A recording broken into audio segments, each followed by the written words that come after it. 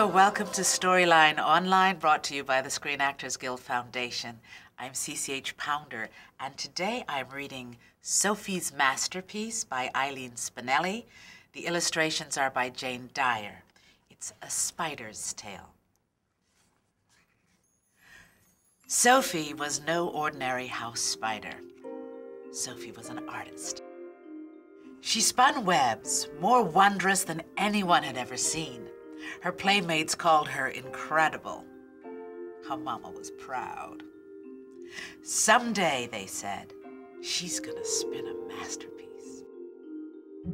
When Sophie arrived at the age when a young spider must strike out on her own, she moved to Beekman's boarding house. The first thing she did was to look around.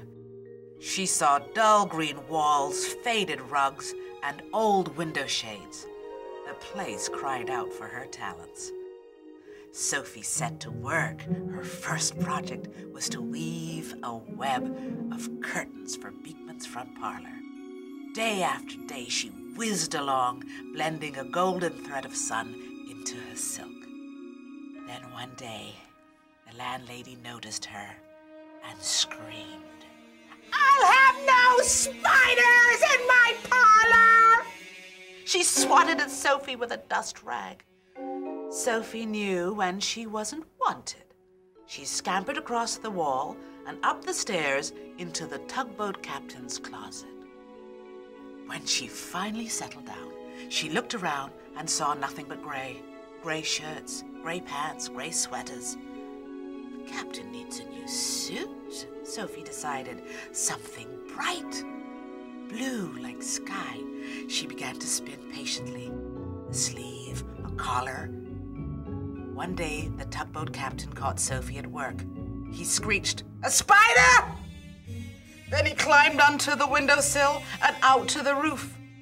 Sophie did not want anyone falling off the roof on her account.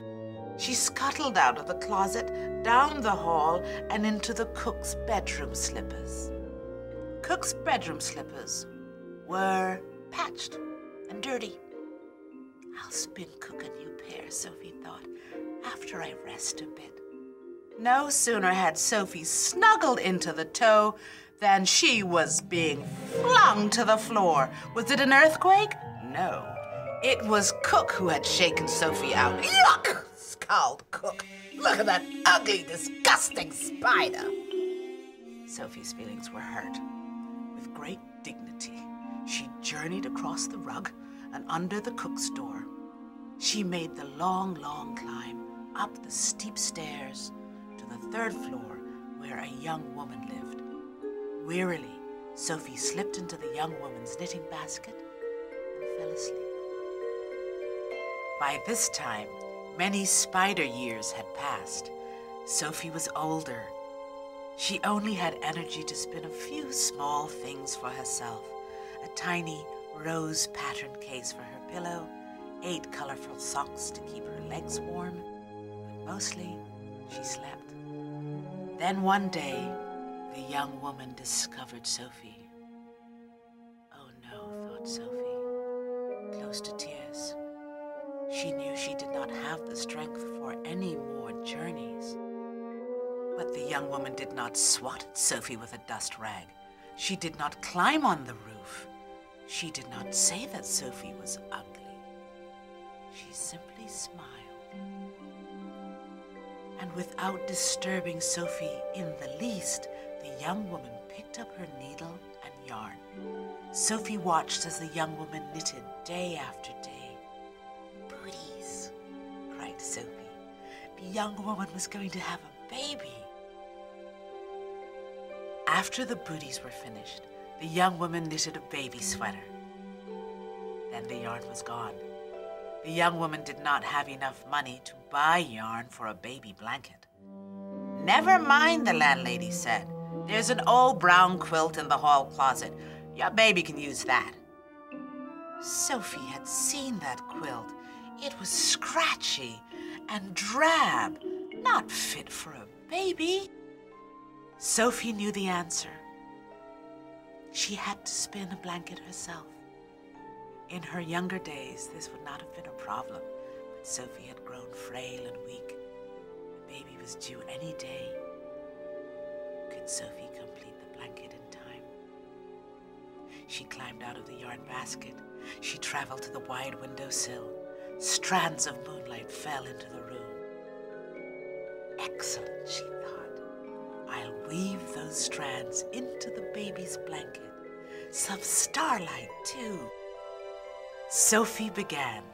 As she spun, new ideas came to her. She worked them into the blanket. Snippets of fragrant pine, wisps of night, old lullabies, playful snowflakes.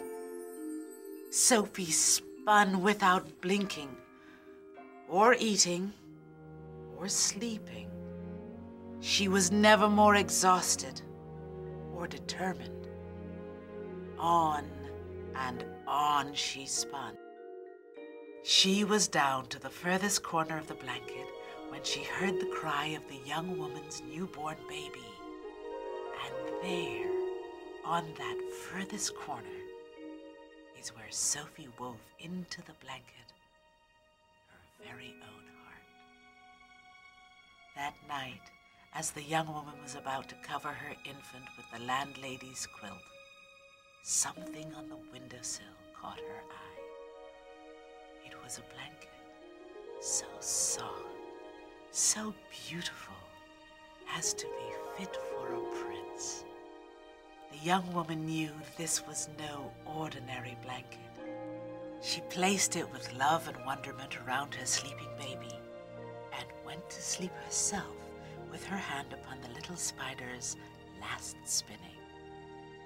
Sophie's masterpiece.